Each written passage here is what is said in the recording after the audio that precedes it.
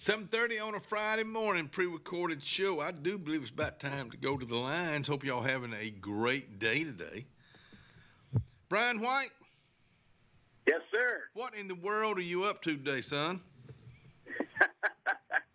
Today I am up to staring out my window and a beautiful sunny day up here in Mount Juliet, Tennessee. Mount Juliet, which is east of Nashville, an area that's really grown over the last several years. I believe the old fiddle player himself, Charlie Daniels, lived out that way. Yes, he sure did, and it's grown quite a bit. I lived out this direction initially when for about 24 years, and then I had moved to Pleasant View, Tennessee, which is a little northwest. Right. But we happened upon a piece of property, some land here in Mount Juliet, which was unheard of. A songwriting buddy of mine that lives right next door to me, actually, Will Nance, is a hit songwriter. He let me know about this property, and so we moved a year ago, and it's been a work in process, but we're loving it here. It's a beautiful day, and feel like the Lord dropped a little piece of heaven in on me. Well, Brian, yeah, and it sounded like he did, but I also think about getting out of the hustle and bustle of Nashville. I know Mount Juliet's still a big area, but still you're getting away from that and kind of nestling in. Can you think clear? Oh yeah. We sit on the back patio at night, my wife and I, and just kind of. It's like a big deep breath, It is. Nashville has grown so much. I've been here 36 years, I guess, as the songwriter, and it's gotten crazy, and the town has changed so much. And so this is kind of like I said, you get out here and you take a big deep breath and get your thoughts together, and we love it. We love it. I think about what you just told me. You've been there 36 years, so over 3 decades, you've seen some huge changes in Nashville itself, but also in what kind of music was played 36 years ago to through even today. And 36 years ago, you'd go to Music Row to Curb or Sony and pitch your songs. You don't do that anymore, do you? No. We used to be able to write a song and go, hey, so-and-so's across the street cutting at this studio. Let's walk this over there and play it for them. Or, hey, I know so-and-so in the A&R department at RCA. Right.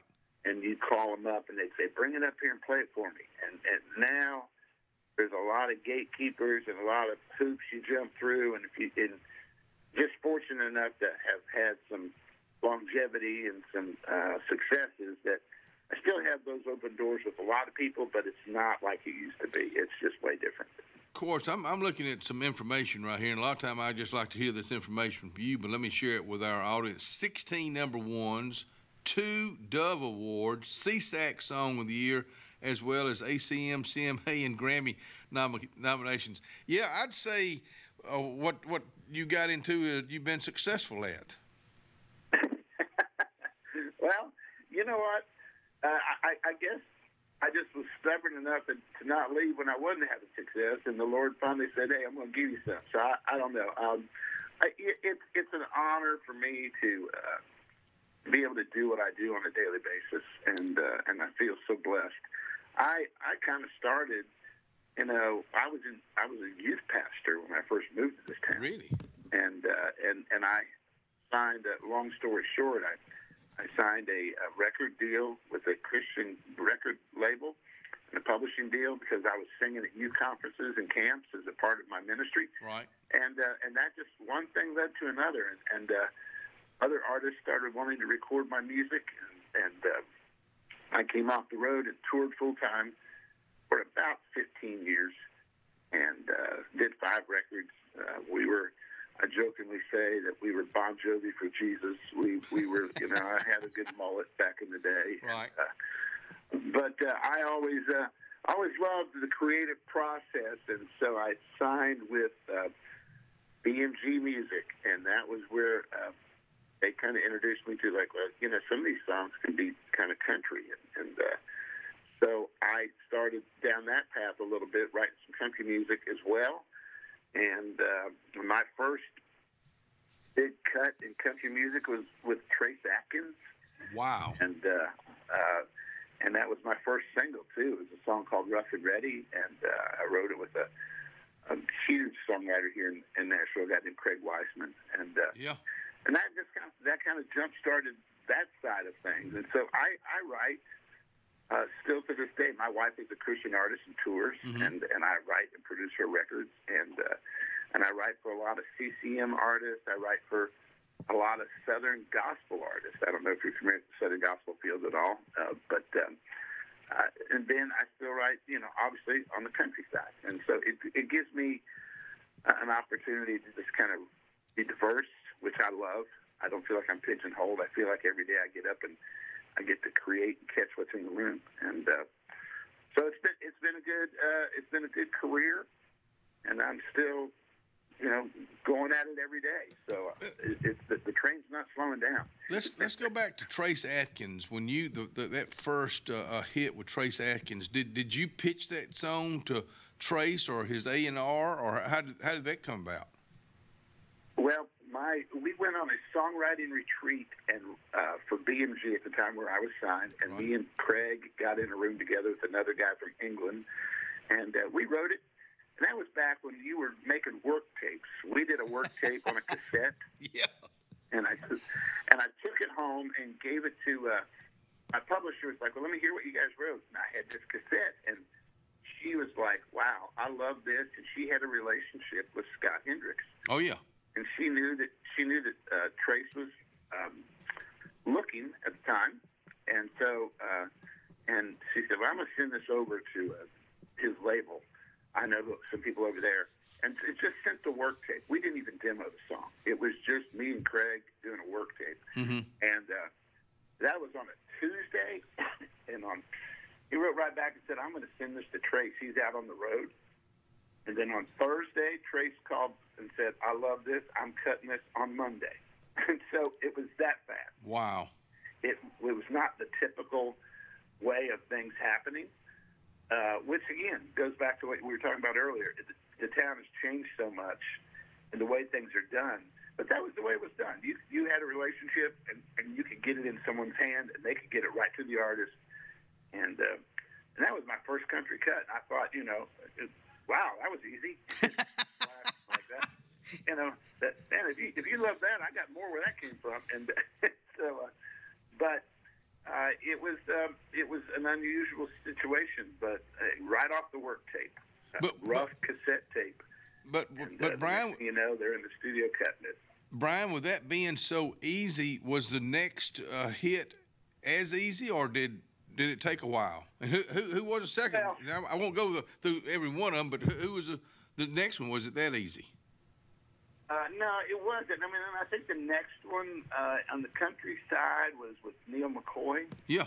And Neil, and the funny story behind that, we had written this song. I went in to write that day, and I had an idea in my head about tales from the tailgate. I was just like, old boys sitting around on the tailgate of the pickup truck telling tales about life. And I walked out of the room to get coffee, and I came back, and my songwriting buddies that were with me said, hey, man, we got a different take on that. I said, okay. And they said, instead of tales from the tailgate, how about tales on the tailgate? And I was like, well, we're talking about different tales, man. We're talking about rear ends, and laughed. And they said, yeah, man, that's country music. And so we wrote this song about tales on the tailgate, that an old boy that had a truck that he'd seen a lot of good times on it, and pretty girls and party guys and that kind of thing. And Neil cut it, and that was going to be my next single. And it was. They singled it. And I thought, man, here we go again. And there was not an old DJ at the time, but a guy here in Nashville, Jerry House, on he's Hall of Fame kind of now, DJ. And he played that song on a morning where they did one of those kind of cash it or trash it kind of things. Do you like it or do you don't? Call in, let us know. And I remember driving in that day, and I heard that, and I thought, oh, this is going to be great, and I'm going to find out. And the first few calls were some ladies that were like, well, we think that song's a little too sexual, I guess. Yeah. And I'm yelling at my radio saying, well, have you heard, honky tonk, badonky donk? Have you heard, but the next day, the Tennessean had a big thing with the entertainment section saying, Neil McCoy pushing the envelope with his new single. And it was funny because it was moving up chart. And at that moment, the next day, it kind of, as we say, it's either climbing with a bullet or it's dropping with an anchor. Yeah. And it picked up the anchor. Wow. So that was my next single, but it didn't do as well. And then it kind of, you kind of spurred around because singles are hard to come by. Well, it sounds like it's been a fun writing or fun career for you. Hey, hold on the line. We got some more talking to do there, so just hold on the line of Brian White. I'll be right here. Thank you, brother. Y'all hold on, folks. We'll be right back.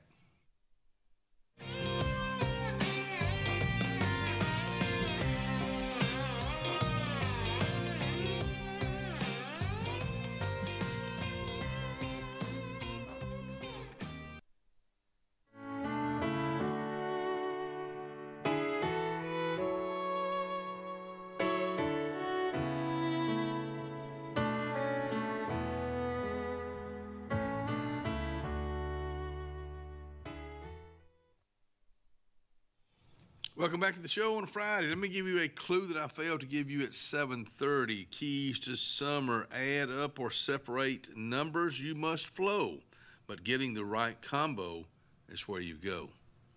Add up or separate numbers, you must flow, but getting the right combo is where you go. Go. Statler Brothers. Brian, thanks for holding on there, brother.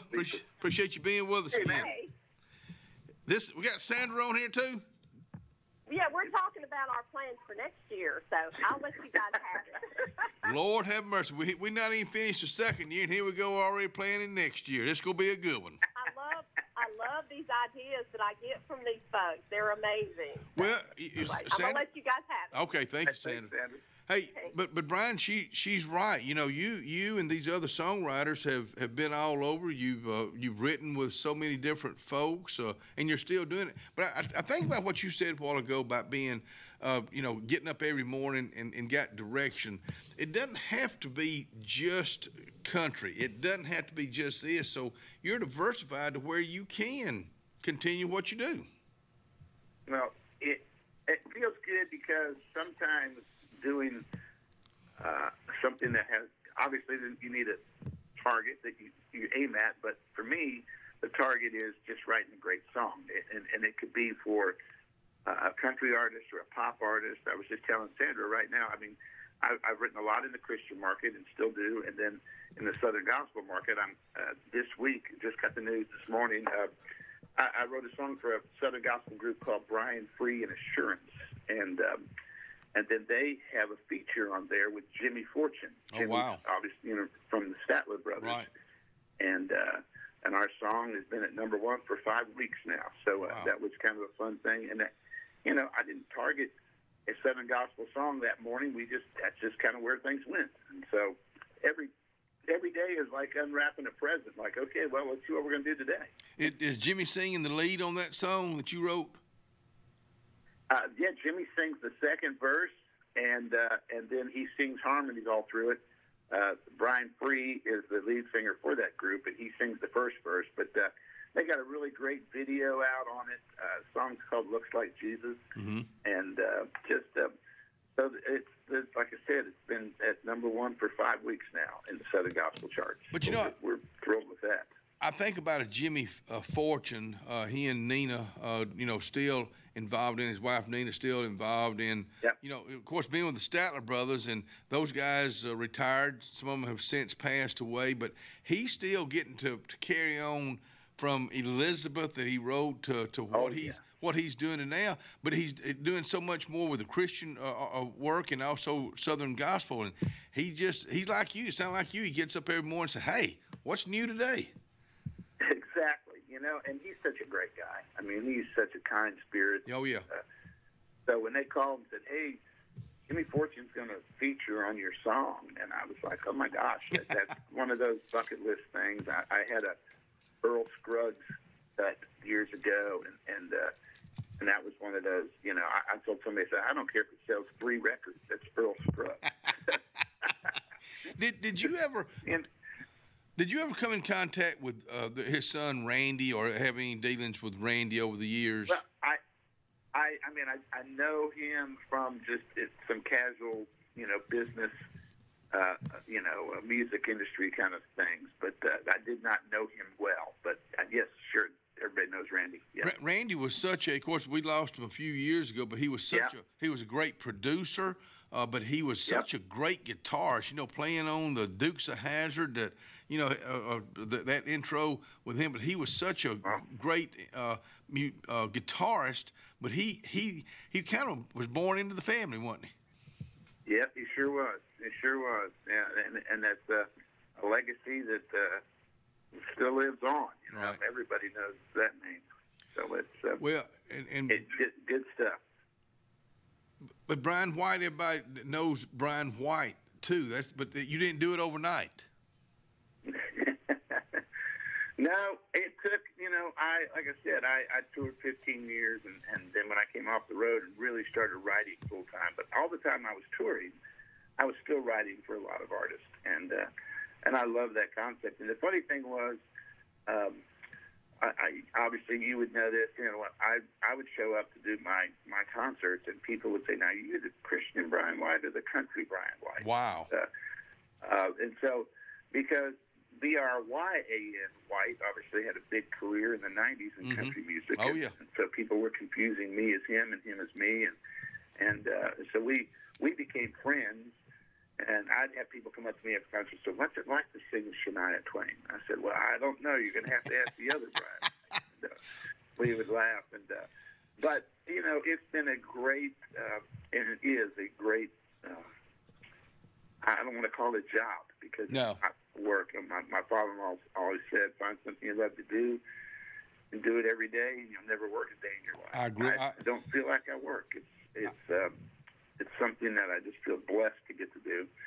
And then to go out and sing, and like what we're going to do here at the Songwriter Festival. I play a lot of songwriter festivals across the country, and it's such a unique opportunity for people to hear the songs from the people that wrote them. A lot of times, you know, people think the artist write all the songs, and that's not necessarily so. I have a few that I've written with the artist. Watching You with Rodney Atkins, I wrote with Rodney for that.